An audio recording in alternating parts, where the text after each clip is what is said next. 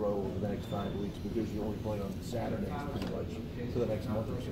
We're going to grow a lot. I mean, this is something where you look at the schedule and see that we're only playing on Saturdays for the next 5 weeks. We have a full week to prepare, but also just a full week to get better at the things that we need to as a team, individually. I think it's a great schedule for us, and then you kind of get to have that game on Saturday to cap it off. But the fact that we get a whole work week the next 5 weeks, I think you'll see big jumps in our team each week.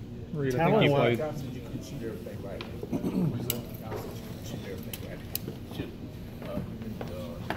he say he's interested in you? How would you do it correct? Yeah, he wants me to keep using my left hand more. There were some that I should have shot left today, and some that I just shoot left but didn't go in. So that's just something I'm gonna keep working on, just so teams can't sit on my right hand. Because then if I'm going each way, it's just tougher than guard me. Reid, I think you played 37 minutes today. Did you feel worn down or anything at the end, or did you still feel pretty good? No, I felt good. I felt good. I think the coaches do a great job of making practices harder than anything that we could experience in the game as far as your conditioning going up and down. So when you get to the game, your legs should feel fresh. You should feel strong out there. And that's what I felt like. I mean, they pushed us a lot in practice this week, so I felt good. Reid.